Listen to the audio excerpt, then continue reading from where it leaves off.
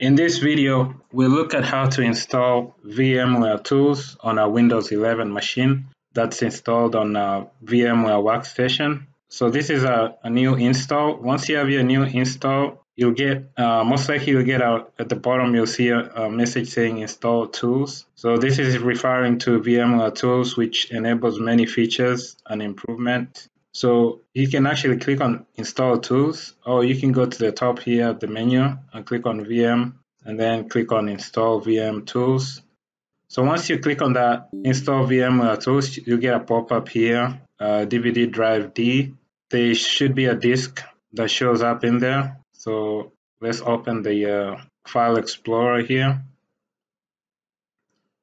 And this is the disk DVD drive, and here is a setup program. So we can click on this setup 64 to run it, and this should install the VMware tools for us. Okay, here it's asking, do you want to allow this app to make changes to your device? We'll go with yes. Go ahead and minimize this window. So it looks like it's still running in the background.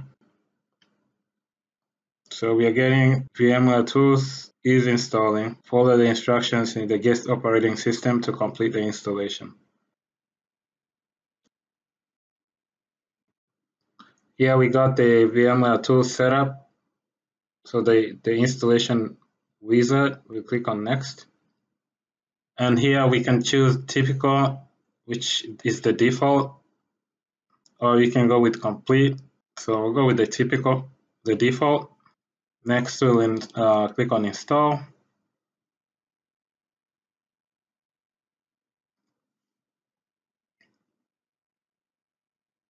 Okay, I'll go ahead and pause the video.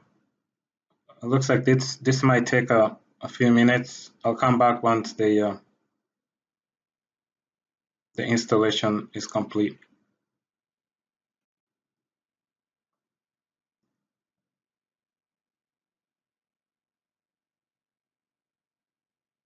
So it's still installing.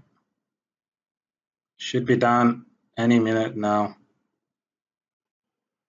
And here we get the window saying that the installation is complete.